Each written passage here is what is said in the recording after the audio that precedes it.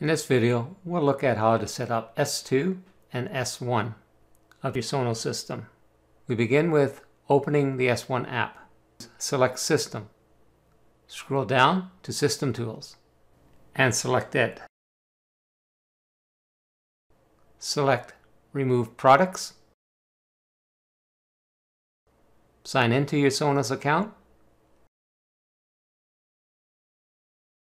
Select Device to remove.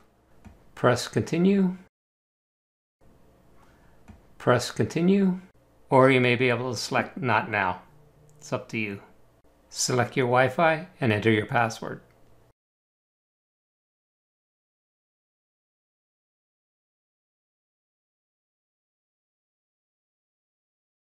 Select Remove Products. Wait about 4 minutes. Now all devices remaining are S2 compatible for me. Next I chose Continue. Then Accept and Update. Since I already had the app downloaded, it prompted me to open it. Next I chose More Options. I may not have had to do this if I hadn't downloaded the app earlier.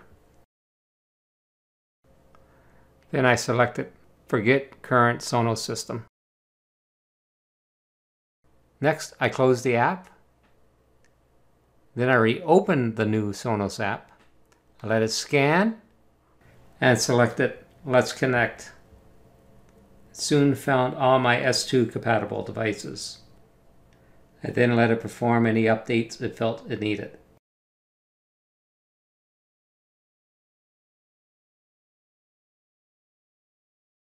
Next, I had to set up my S1 devices again.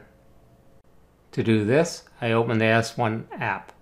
Under More Options, I select Reset App. This will allow me to set up a new system.